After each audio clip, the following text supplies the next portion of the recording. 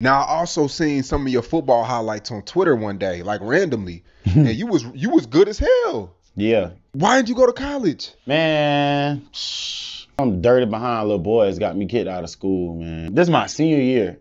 Finally told my coach I'm leaving everything alone. Like, I'm done. Like, I don't want no parts of the streets.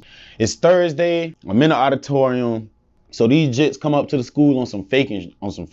Y'all get in front of the office. So Jdot come out the gate. We gonna face his ass. But I'm in the auditorium and all I hear is they keep calling my name over the intercom, like report to the main office. But the type of coach we got, you can't move unless he tell your ass to move. You better not move an inch. Right?